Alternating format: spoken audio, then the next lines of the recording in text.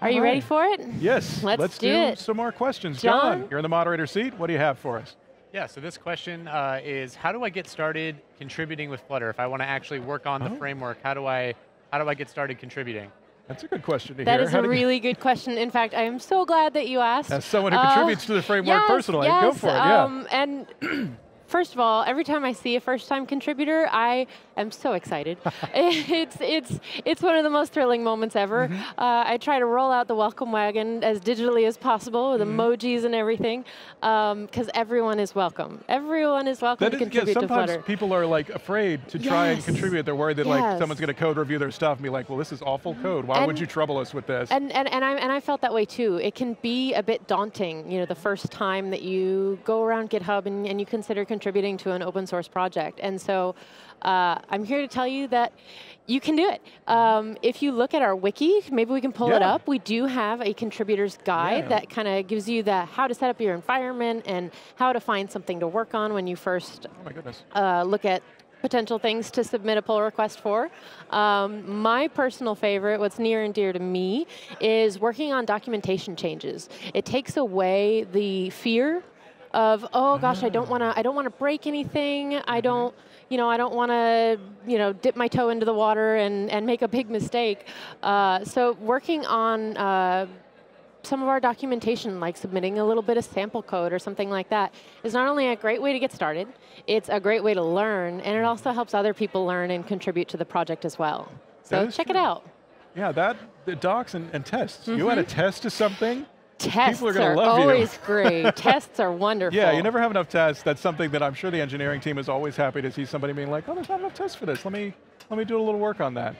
So yeah, there's a contributor's guide on the wiki. You can check that out on help you get your machine set up and things like that. And again, Flutter is a safe space. We have a code of conduct for code reviews and everything like that. If you show up and you're really putting effort in, people will welcome you, and they'll be very happy to have you. We can't wait to see you, so check it out. All right, John, what else? Yes, we've gotten a lot of questions about whether I should be using Visual Studio Code or Android Studio. Are we going to come out with Flutter Studio? So what's the deal with IDEs? Yeah. Oh gosh, do we want to get into this Thunderdome? We can cover it because we just announced a whole bunch of other tools that now suddenly integrate with Flutter and can generate Flutter code. So one of the 4 pillars of Flutter is openness, and that applies to a lot of things, including the tools that we integrate with. So Flutter has 3 fully supported IDEs. There's Android Studio, there's IntelliJ IDEA, which is the one that I personally use, and Visual Studio Code. And there are significant numbers of people using all 3 of those. They're all supported by the Flutter team. We have people working on those plugins and adding features to them and so on and so forth. Flutter itself and the language server that provides like analysis messages and stuff like that, though, they're open too. You can hook them up to something like VI or Emacs. There are folks in the engineering team, like Hans is a dedicated Emacs user. Yes. I've never seen somebody move so fast. I actually use 2 of them. I use Visual Studio Code when I'm working on like a sample or trying to identify what's going on in a bug.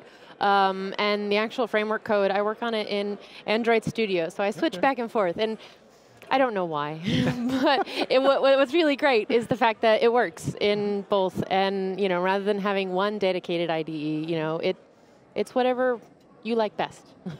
Yeah, and if you work in some other editor that you wish worked with Flutter, I bet you can find other people that work in that, and you could just start working on a plugin with them. Who knows? All right, what do you have, John? What's next? Yeah, so this question is from Mayor G on Twitter, and the question is coming from the San Francisco Bay Area. The question is, can Dart be compiled to WebAssembly? What about WebAssembly? So WebAssembly. We just had that talk on web. Yeah, and that was about Skia compiled to WebAssembly, if I believe. So let's see. So right now, pure Dart code cannot be compiled to WebAssembly itself. That's not something that it's able to do. I think the garbage collection isn't quite the same, and they're still working on it or something like that. If you are looking for better performance, though, from a Dart application, the Canvas kit experiment that they're working on right now, and if you just saw Farhad's talk, you saw him talk about it, that provides a significant speed update using a WebAssembly compiled version of Skia, the graphics library. So if that's interesting to you, that's definitely something to look into. And it is very performant. The first time I saw it, I thought they were running it as a desktop app.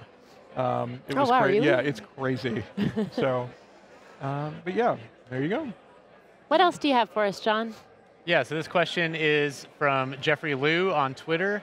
The question is around how to record a video of a widget. So is there a way to record a video of a widget? Oh, wow. So to record a video. I know how to take a screenshot of a widget. Yeah, and I know that there are some devices that do provide screen recording. I think that iOS certainly does have a feature that will screen record for you. But if you don't have I'm not sure, I'm not as familiar with Android, to be honest. So I have the good fortune of working with Greg Spencer, who is the engineer that does a lot of the tooling for Flutter's documentation. So you may have gone to Flutter's docs, and sometimes there'll be all manner of things embedded in there to try and give you a better idea of what the widget does.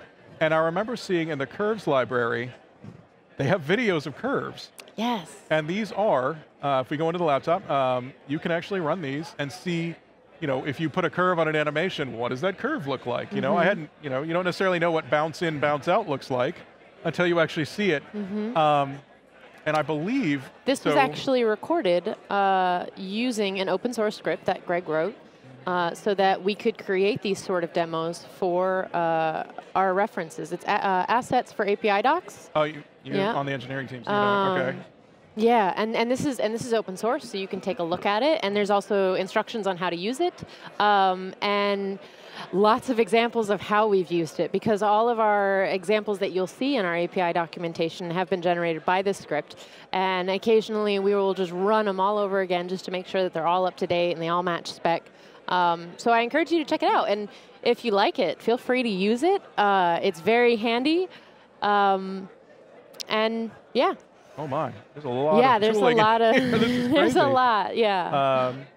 Yeah, so as with everything with Flutter, it's all open source. You can always go look at the code. There's a packages in here? Ooh, diagrams. Yeah, there's a lot going on there. It's like a 2 image. So I've actually talked to Greg about this before, but it was a while back. I think this is it, take snapshot, and what he does is repeatedly take snapshots and then uses a tool to sort of merge them together into a video. So that's definitely something that you can look into. Again, this is one of the nice things about open source. You can check this out, publish your own version of widget to MPEG or something like that, and make a little community for yourself.